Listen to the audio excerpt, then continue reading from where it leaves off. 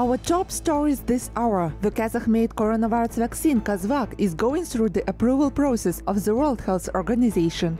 It is hard to talk about any deadlines yet. Overall, there are 4 stages, and we are currently on the first. Online Kazakh language courses are now offered in 12 different countries. Stay tuned. What kind of New Year trees do Kazakh residents prefer, real or artificial ones? What's the biggest hit this holiday season? Find out in our news digest.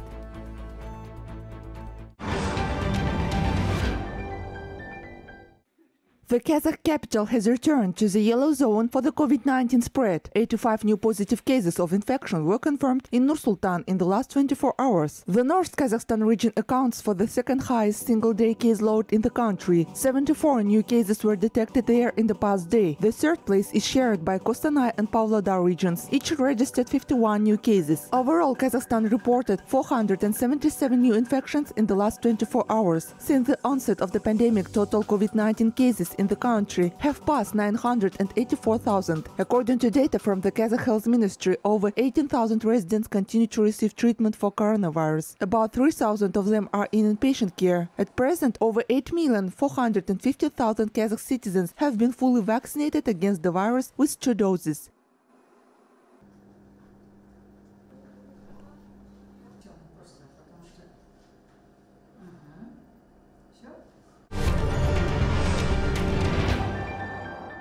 The WHO registration of Kazakhstan's homegrown coronavirus vaccine QazVac is at the initial stage, the former health minister said. According to Alexei Tsoy, the process of vaccine approval by the World Health Organization is a complex multi-stage process that takes a long time. Moreover, this is the first such experience for Kazakhstan. The WHO country office in Kazakhstan provides advice on this matter. Пока сложно о сроках говорить, все зависит. Там просто вообще в целом там порядка 4 этапов.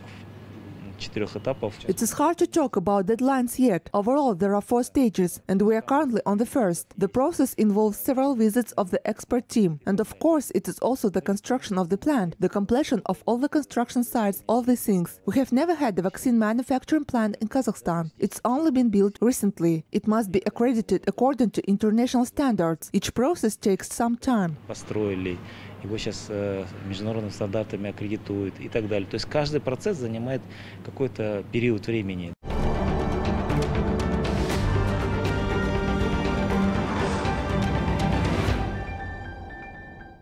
Russia registered a new drug for the treatment of coronavirus called Mir-19. Its peculiarity is that it stops the virus replication in the body without affecting the human genome. It is effective against the new variant Omicron as well. The drug initially was used to treat patients in less serious condition, and it proved its effectiveness. So far, the medicine is allowed to be used only in hospitals. The developers plan to study its effect on an outpatient basis. Only after that it will go on sale.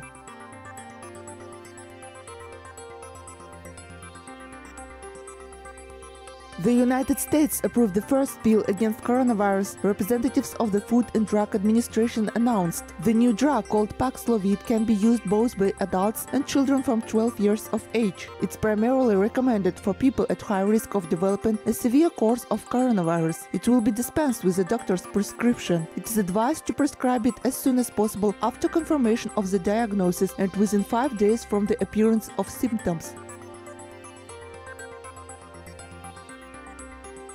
So I'm very confident that this drug works for all known mutations, including the Omicron one. But we are working on follow-up drugs for the eventual case that maybe a resistance is developed.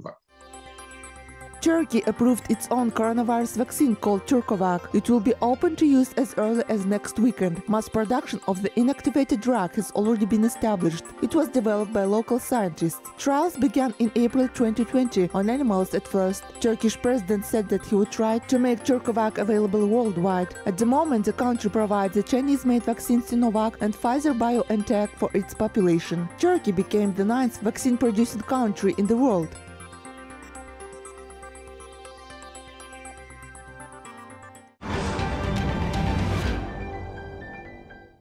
Almost 2,000 schools have been built in Kazakhstan during the 30 years independence. Another 1,000 schools will be built by 2025. Of these, more than 100 educational institutions will be built under the PPP mechanism. This was announced by Vice Minister of Education and Science Bibigulia Sylova. This year, the country had put into operation more than 200 new schools. Together with the local administrations, we drew up a plan on which street, in which settlement, in which place and in what year this or that school will be built. Starting in December, the mayors and governors' offices should begin developing the relevant documentation and carry out the construction of these facilities strictly according to this plan. These are 101 schools across Kazakhstan. Presently, 31 contracts for the PPP construction are already in various stages of development. Some have already concluded it, and some have announced a tender. According to experts, this accelerated pace of school construction in the country is due to a large influx of new students. For example, while 150,000 children graduated school this year, almost 400,000 were admitted to the first grade. Thus, by 2025, the country may need up to 1 million additional student places. In order to eliminate this problem in advance, the head of state gave instructions, and the new format of public-private partnership projects was developed and launched. Overall, we have had only 4 schools built in our country under the standard PPP mechanism since independence, which is not enough. Last year, when we started the pros and cons, we worked with the city of Nur-Sultan to develop a new mechanism for a PPP project in the field of education. The main goal is to build these projects in the shortest possible time and reduce the amount of paperwork. We also introduced 2 components. The new PPP format will attract domestic and foreign investors and developers. The state will be preoccupied only with educational activities, and the technical operation of the facility will be provided by a private partner developer. At the end of the PPP contract, the school will be transferred to communal ownership. Experts say that another advantage is that this approach also reduces the burden on local budgets.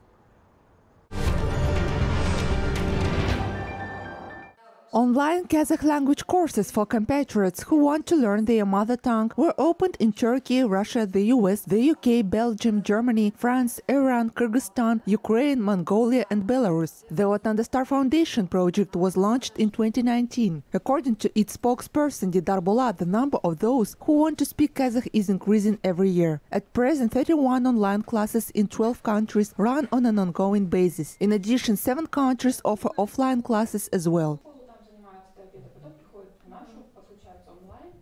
10 жыл дайындалдық, дайындау бойынша зерттеу жүргіздік. Preparations have been underway since 2019, during which we conducted a study on the knowledge of the Kazakh language in several states. As a result, it was decided to open Kazakh language classes in 24 cities in 12 countries. In 2020, we launched our own training program, delivering equipment to all of these locations. About 1,000 Kazakh lessons were conducted in these 2 years, and about 2,500 children took part in them. Kazakh language classes are held 2 to 3 times a week for 4 hours a day. They are held jointly in Kazakh Russian, Kazakh English, Kazakh Turkish and Kazakh Persian languages. It started when we managed to cover the Iranian Afghan states. Қазақша, парсы тілінде, ол жаңа Иран, Афганистан халықтарынан алған. The goals of the Астында Foundation are to support Kazakh cultural centers abroad, as well as to develop and expand humanitarian and business ties with Kazakh associations and other public associations of compatriots. In total, in 2021, the foundation held more than 40 events with the participation of over 4,500 Kazakhs from 20 different countries.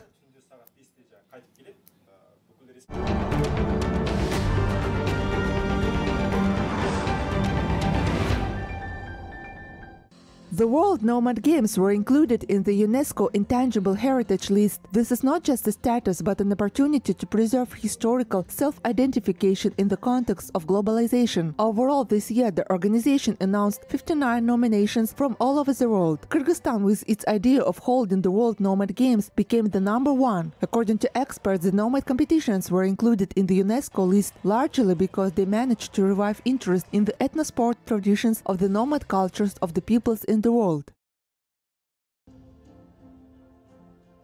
Это площадка, которая служит не только сохранению... This platform serves not just to preserve our culture, our sports, national sports, but also helps promote and preserve other national sports. Therefore, today this game is recognized as the international platform for the preservation of cultural heritage. Площадка по сохранению культурного наследия. Такое очень большое событие происходит. We are certainly happy to make our contribution, so to speak, to such a big event. We would be glad to be added to the UNESCO list as the World Cultural Heritage. It will be a great honor for us. After all, it's a very important task to keep traditions and pass them on from generation to generation. С поколения в поколение это очень ответственная задача. The idea of holding the ethnosport competitions of nomad peoples was approved back in 2012 at the summit of the Turkic-speaking countries, which was attended by presidents of Kazakhstan, Kyrgyzstan, Azerbaijan and Turkey. The first World Nomad Games took place 2 years after on the coast of a resort area in Issik-Kul Lake 2 more later. Competitors from Kazakhstan have always been medal winners.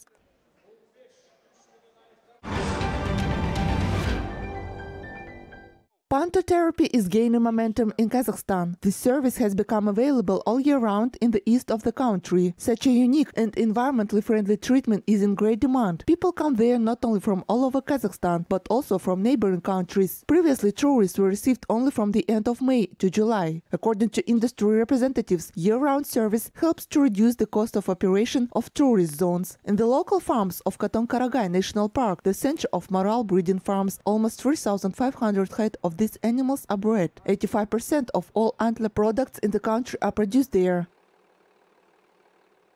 Since many of our guests don't have a chance to receive treatment in summer, we decided to work in winter as well. Someone works in this period, and it happens that people have more time in fall or in winter or in spring. Since we do not have clinics in Katon-Karagay that work during these seasons, we decided to try so that people could experience, see and learn what velvet antler therapy is. The second, third course has already shown that people feel the surge of energy. Today we have made, one might say, great achievements in climbing the mountains.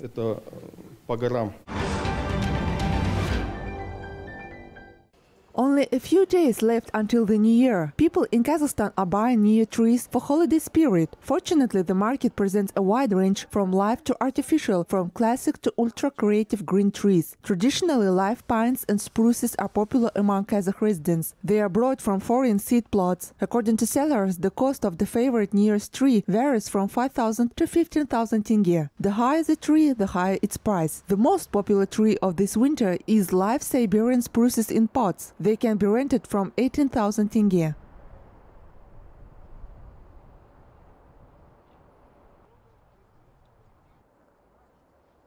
The prices went high, but not really. It comes more costly to bring trees here. Trucking rose in price as well as in Russia. Artificial pioneer trees also rose in price. The composition of such a tree should not contain harmful formaldehydes and phenol. The average price starts from 50–60,000 tenge and can reach $500,000.